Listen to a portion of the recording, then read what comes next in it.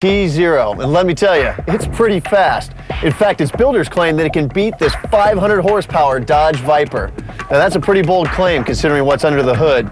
You see, the Tzero is an electric vehicle powered by nothing more than laptop computer batteries. That's right, lithium-ion laptop batteries, nearly 7,000 of them. But just how fast can a laptop battery-powered car be? It's never been beaten by any street car. It'll do 0 to 60 in 3.6 seconds.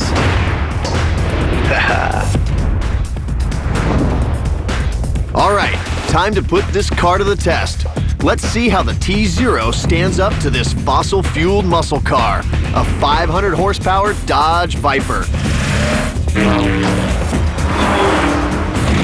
This should be interesting.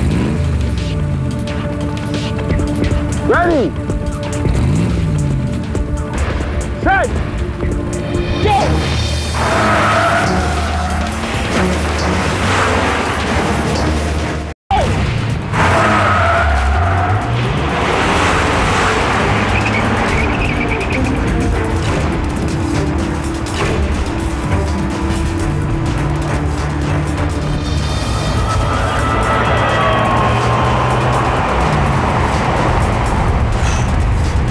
Wow, he's fast.